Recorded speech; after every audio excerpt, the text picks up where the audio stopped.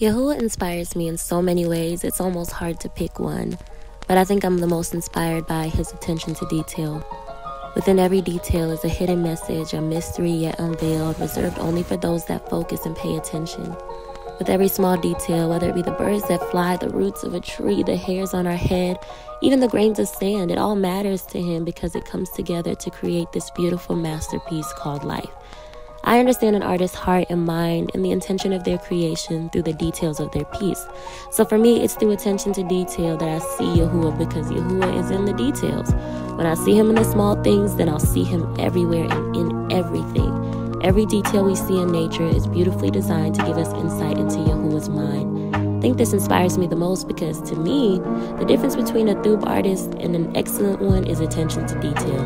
The bridge between mediocrity and excellence is in the fine print. It's in the details. Now, as far as the Achoti project, that is a group of sisters being molded and shaped in their artistic expressions to be able to uniquely minister to this nation and reach each and every generation in a special way.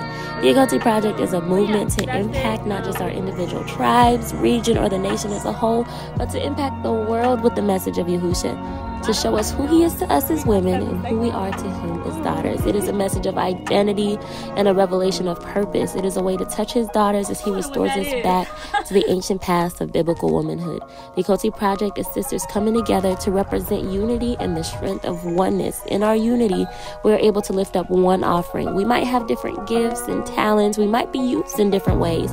But at the end of the day, we all have one purpose: to make the name of Yahusha great in the earth.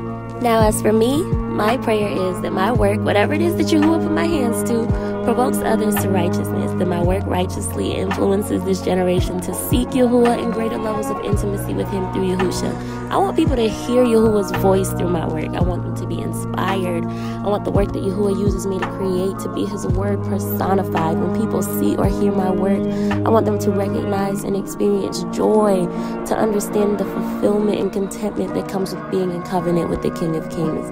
The world is always trying to influence us, whether it be through movies, TV shows, social media, whatever the case may be. But my desire is to be a righteous influence to this generation, to war against the message of the world with the message of the word, using my art to remind them that no matter what they may see out here, there are young people that love Yahusha and want to live for him.